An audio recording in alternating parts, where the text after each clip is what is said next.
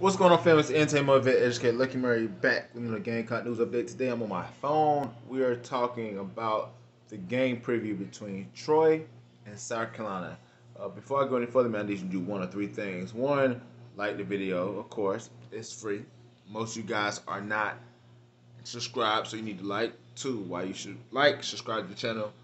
Helps out a ton. Hit the notification bell, let you know every time I drop a video. And three, share the video, helps out a ton. So let's go to the prediction, man. Troy is 2-2. They're fifth in the nation in sacks. They come to Columbia after a 10-16 game where we caused 4 turnovers and they get no points off of turnovers. It's going to be a bounce back game that we need, right? Here's a few storylines. Will Luke Doley bounce back? Last week was his first start of the season. He didn't start against Georgia. Zeb Nolan got hurt and he stepped into Georgia after having a foot injury early in the season. So we have that storyline. Two, I'm hearing about Juju McDowell needs to get the ball early and often, either at running back or at slot. I think that's a great thing to have. Think about it like this.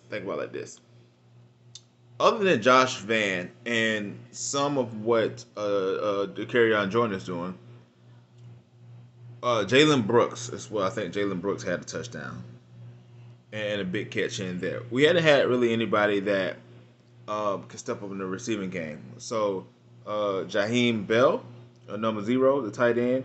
Also, E.J. Jenkins, man. E.J. Jenkins only had 1 catch this year. It was last week against Kentucky. He had a big catch for a first down. He was targeted the first game of the season, but Zeb Nolan threw him way up in the stands. It seemed like he threw it way high, too high, but had him within reach to get his first touchdown. So those two guys, man, we need them. Offensive line. You already know what time it is. We got to play better as far as the offensive line. I think that you give Kevin Harris in the game, you get him in rhythm. I don't like the fact that you switch him in and out like that, with all the running backs. Kevin Harris, the back that had over 1,000 yards rushing last year, he needs to continue to have those touches. You know what I'm saying? He's the type of back that you got to feed in order to see that grow. So, and our defense, man, I suspect that our defense is really going to give it to him again, man. Cause some more turnovers. We're ranked really high in the SEC right now in turnovers per game as far as defense. I think we got over 10 sacks, man. We're eating. JJ Mbare is looking like a first rounder. He's playing his way into a top 10 pick in the NFL this coming NFL draft. With all that being said, we should beat the stuffings out of Troy.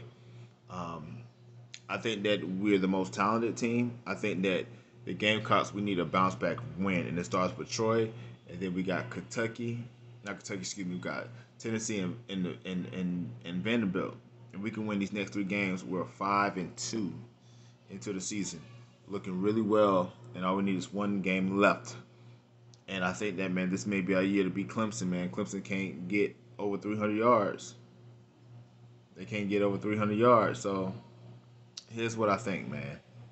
I think we can do it, man. But here's what I need y'all to do, man. Let me know what you think about this in the comment section below. Do you think that this is a bounce back game for us? Shane Beamer has already said he trusts Mark Satterfield. So a lot of you fans are saying, hey, look, Satterfield is gone. He's trash. Woo. Too tough cookie, because Satterfield's here to stay.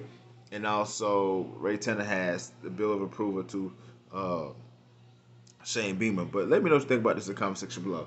Again, it's the entertainer, the motivator, the educator. And please don't give it all 3.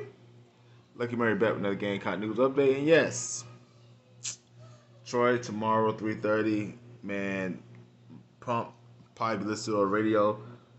I got something to do tomorrow, but y'all know I'll report on the game. I will make sure I watch the game.